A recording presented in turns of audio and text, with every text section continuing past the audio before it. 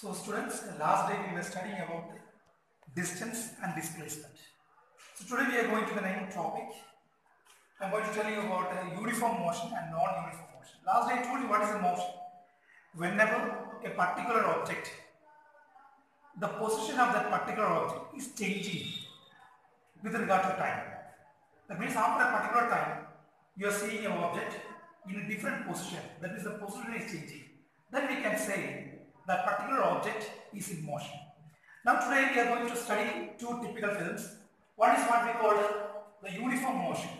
Uniform motion means if a particular object is having equal distance in equal interval of time. Means if you are seeing a particular object is moving in a specific way, that means it is covering equal distance in equal interval of time.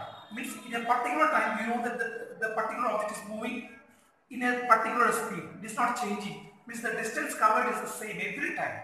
Means for example you can say like this, in 5 minutes if one object is moving for 1 kilometer, and after 5 minutes again you can see this object is moving further 1 more kilometer, and after 5 minutes again if that particular thing is moving again 1 kilometer each, then we can say that particular object is in uniform motion. If it is not like that, means in 5 minutes if one particular vehicle, imagine that a car, in 5 minutes it is moving 1 kilometer, and in the next 5 minutes it is moving 2 kilometers, and after 5 minutes it is moving half kilometer only. That means sometimes the speed is changing, means you can see the distance is changing with regard to time, and that typical type of motion is what we call the non-uniform motion. Uniform means, the word uniform means same, everywhere it should be same.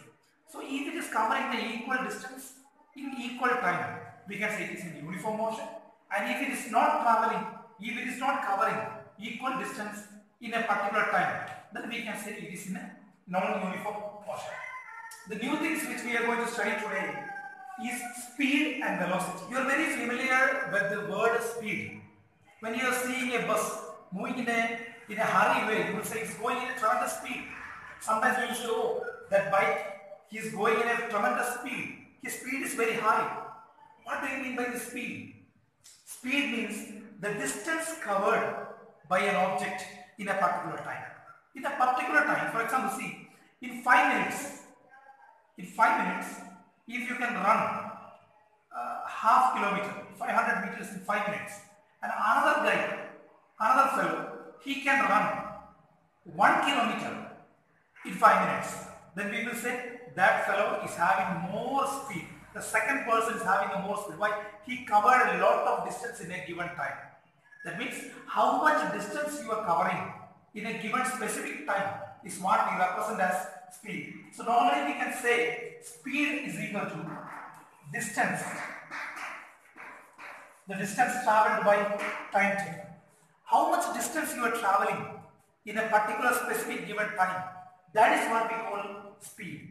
And the unit of speed is normally, you know, the SI unit of distance is meter and the SI unit of time is seconds. So we will say meter per second. That is the unit of speed. Whereas it is also called, it says scalar quantity. The meaning of scalar means if you want to describe about a particular thing, and if you have to describe it only using the magnitude alone, means you are describing about something. For example, see, how much rice do you have in that basket? So we can say 5 kilograms. 5 kilograms of rice I am having in this basket. What does it mean? That means in that answer of 5 kilograms, the whole thing is included. Means there is no need to ask further, right? Everything is clear inside that one. So that particular things which we need to explain only by using its magnitude is what we call scalar quantity. If you want to describe a particular thing and you can describe only by using the magnitude alone, then we can say it is a scalar. So here speed, we can say speed is a scalar quantity, because if you are saying a particular bus is going 60 km per hour, what does it mean? In 1 hour it is traveling 60 kilometers. That is the meaning of that one. So 60 km per hour, that's enough. You can understand from that one. But let us go to the next term, which is called the velocity. The difference, because plenty of students are confused regarding speed and velocity. The difference between speed and velocity is this much.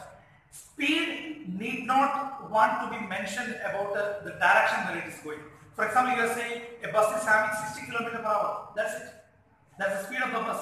But if you are saying a bus is going in 60 km per hour in towards the north, means if you are specifically if you are saying the direction also, वो कौन सा दिशा में जा रहा है, खाली उसका quantity नहीं, यानी कि 60 किलोमीटर पर आवर में वो जा रहा है करके नहीं, खास करके कौन सा दिशा में जा रहा है.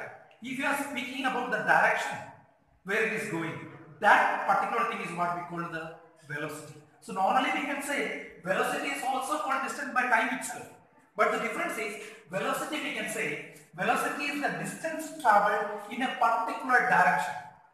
Distance traveled in a particular direction in the specific time. Means distance travels towards the north, or distance travels towards the south, or distance travels towards the east, like that. If you are specifying the direction also along with the particular magnitude, that is what we call the velocity. So velocity also, it is having the same unit, it is meter per second. There are two typical terms. One is what we call the uniform velocity and non-uniform velocity. Just I told about this uniform motion and non-uniform motion. Here also same thing. If the velocity is not changing, means if the velocity is changing regularly with time, along with the time the velocity also is changing in the same amount. How much time is changing? In the same time, if the velocity is also changing, then we can say it is going that particular object is traveling in a uniform velocity. If it is not, then we will say it is a non-uniform velocity. Clear? Next topic, average velocity. If you are taking 2 or 3 particular instance, means a particular bus is traveling from A to B. For example, from point A to point B, it was traveling in 3 km per hour, and from point B to point C, it is traveling 2 km per hour. So at this time, what happened? Different velocity speeds. Even though it is traveling from A to C, from A to B, it was traveling in a particular velocity, and from B to C, it was traveling in another velocity. At this particular time, if you want to find the total velocity, that means the average velocity, at the time what you will do? Initial velocity plus final velocity divided by 2. That means initial means the starting velocity. Normally we will write it as, we will represent the initial velocity as u and the final velocity as v divided by 2. This is the general formula for finding the average velocity. Initial velocity plus final velocity divided by 2. That totally you can understand what is the average velocity. Next term is what we call the acceleration. I told you what is velocity, right? So regarding this one, let me come to the next point. What is acceleration? Acceleration means if there is a change in velocity.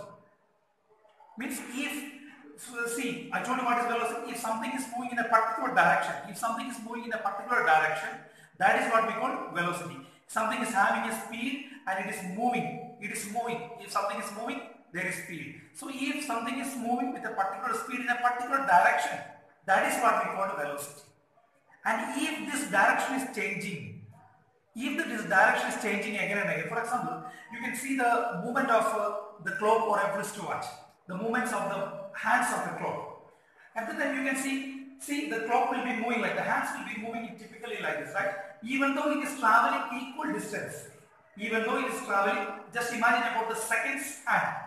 It is traveling, just imagine that this is the second hand, it is traveling like this, it is going on like this. Even though if it is traveling like this, in equal interval of time, it is changing the directions, right?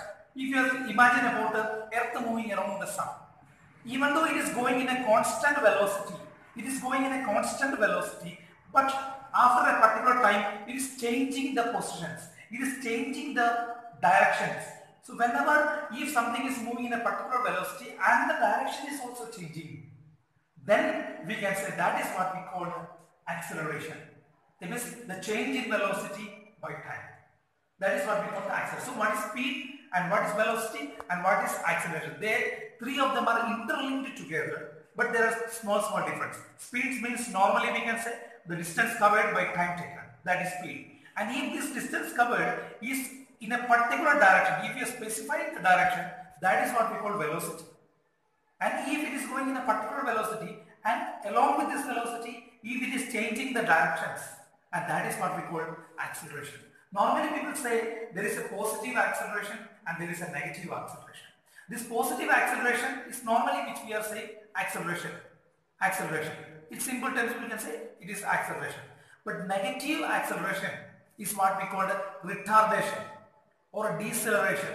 These are the two typical terms. Means we can say it as retardation or we can say it is as deceleration. Deceleration means, for example, if you are applying a brakes of a moving car. When a car is moving, it is going in acceleration, right? Acceleration means moving forward, forward, forward, forward. When you are applying the brakes of a car, what happens? It decelerates. It retards. It comes back. Means the speed comes down.